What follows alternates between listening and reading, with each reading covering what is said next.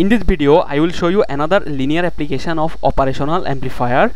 Back in old days, when there was no digital computers, scientists were used operational amplifier to perform different mathematical operations. We can perform several mathematical operations using operational amplifier, such as summation or addition, subtraction or differentiation and integration using operational amplifier. Now I will show you the summing amplifier or summer circuit or adder circuit of operational amplifier.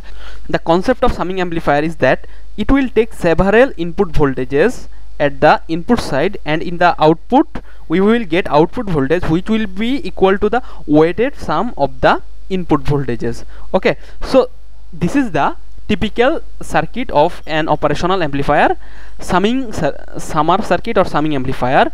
Here this output is connected with the inverting input, therefore this is a negative feedback operational amplifier. So when an operational amplifier is connected in negative feedback, our positive terminal voltage will be equal to negative terminal voltage. Here this inverting terminal is directly grounded, therefore Vp equal to 0. So I will get Vp equal to Vn, which will be equal to 0 volt. Now see, in the input side we are applying three voltages, V1, V2 and V3, with biasing resistance R1, R2 and R3. The region inside this green shaded region indicates the same point. This point and this point will indicate the same point. Okay, now when we apply V1 at this terminal, a current I1 will flow in this direction.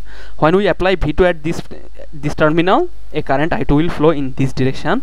When we apply V3 at this terminal, a current I3 will flow in this direction. Okay, so what will be the, how do we calculate the current I1, I2, I3 and this IF? You know that if, let's say, we have a resistance here, the value of resistance is R.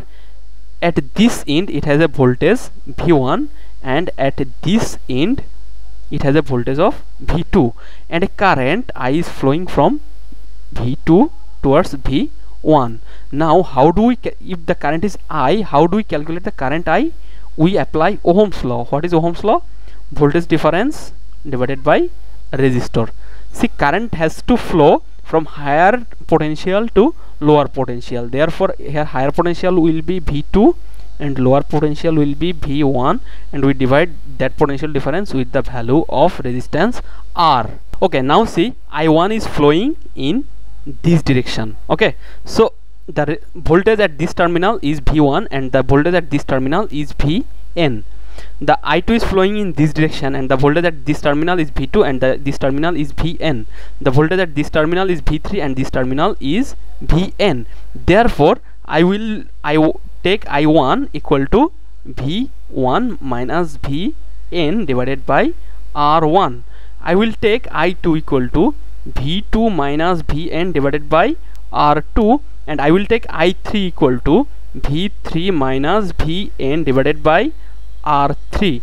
Now how do we calculate IF? See, IF is flowing in this direction, that means this terminal voltage will be higher with respect to this VO. So I will calculate IF equal to Vn minus VO divided by RF. Okay, see, at this terminal, as the input resistance of operational amplifier is very high, therefore the inverting current through this inverting terminal will be 0, and this non-inverting terminal will also be equal to 0, and here our Vn equal to 0. Negative feedback makes this voltage and this voltage, these and these voltages are equal.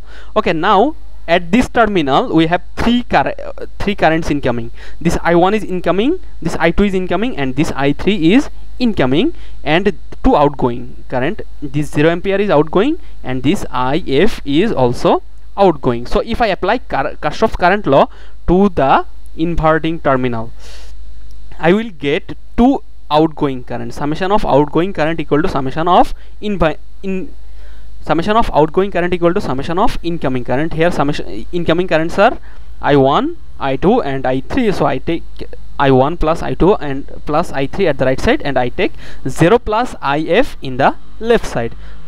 Now put the value of IF equal to Vn minus Vo divided by Rf. Put the value of I1, I2 and I3 in this equation. I will get Vn minus Vo divided by Rf equal to V1 minus Vn divided by R1 equal to V2 minus Vn divided by R2 plus V3 minus Vn divided by R3. As this non-inverting terminal is grounded, there it will make this inverting terminal voltage Vn equal to 0. Now put the value of Vn in this equation. I will get minus Vo divided by Rf equal to V1 divided by R1 plus V2 divided by R2 plus V3 divided by R3. Okay, now if I take the Rf in the right side, I will get Vo equal to minus Rf into V1 plus R1 plus V2 plus divided by R2 plus V3 divided by R3. Now if I multiply this Rf with the terms inside the brackets, I will get Rf divided by R1 into V1 plus Rf divided by R2 into V2 plus Rf divided by R3 into V3. Okay, so this is the output voltage equation of the operational amplifier when it is connected in. So this is the output voltage equation of the summing amplifier. See, the output voltage is the weighted sum. Weighted sum means that with the input voltage I have to multiply this Rf divided by R1 with the second input, Rf divided by R2, and Rf divided by R3 with the third input. So this output produces the weighted sum of the input voltages.